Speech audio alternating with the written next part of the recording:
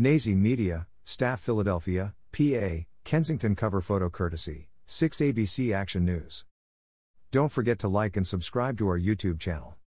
https://www.youtube.com/channel/uc_watakilurkayakalia0nzpq. Two teens and a young man were shot while driving through the Kensington section of the city last night. According to a 6 ABC Action News report, the victims were traveling in a Cadillac near Emerald and Madison Streets, at around 10:30 p.m. on Wednesday, when an unknown gunman began firing at the Cadillac from another car. Photo courtesy, 6 ABC Action News. The 18-year-old male driver of the vehicle suffered a graze wound to the head. He managed to drive the Cadillac to the hospital after being shot.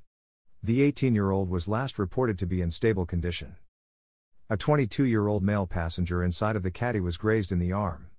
He was also last reported to be in stable condition. A 17-year-old male passenger was shot in the back. All three were initially treated at Episcopal Hospital. The 17-year-old was transferred to Temple University upon arrival, due to the severity of his injuries. He was stabilized by Temple University Hospital doctors, and last reported to be in stable condition also. Police have not yet determined a motive for the drive-by shooting. No suspects have been named and no arrests have been made at this time.